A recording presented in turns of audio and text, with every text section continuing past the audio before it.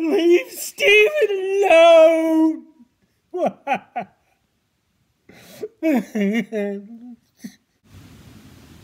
Good evening. This is the first of our lecture series on Stephen. Leave Stephen alone! We begin in Acts chapter 7, where Stephen had been proclaiming the gospel in the temple where it had been declared illegal. Leave Stephen alone!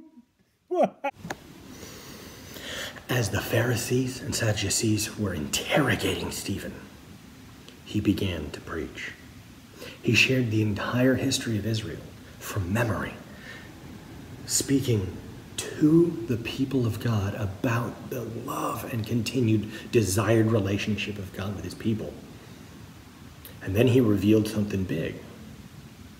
The true tabernacle of God, the true place where God has always wanted to live, is not in a campfire or above a box, but has always been in our hearts. He said it here. You stiff-necked people with uncircumcised hearts and ears. Remember, uncircumcised just means uncommitted, unself-sacrificial. Circumcised being the process of absolute commitment to God.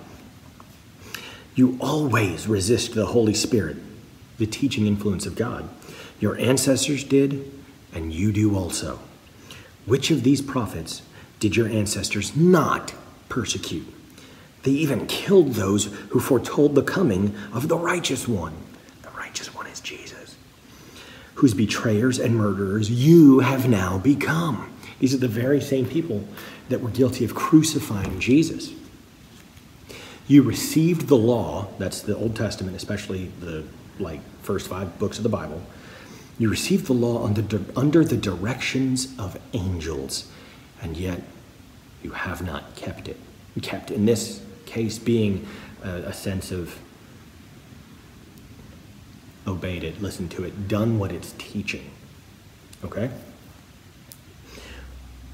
When they, being the court of the Jerusalem, they heard these things, they became enraged. They gnashed their teeth at him. Stephen, full of the Holy Spirit, gazed into heaven. He saw the glory of God and Jesus standing at the right hand. He said, "Look, I see the heavens opened and the Son of Man standing at the right hand of God." Leave Stephen alone! They yelled at the top of their voices, covered their ears, and together rushed against him. Leave Stephen alone!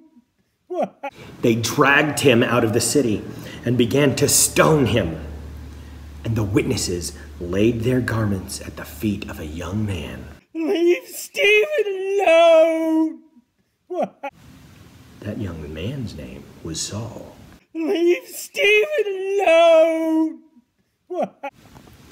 While they were killing Stephen, he called out, this is Stephen, called out, Leave Stephen alone! No, not that. Pay attention. He said, Lord Jesus, receive my spirit. Leave Stephen alone!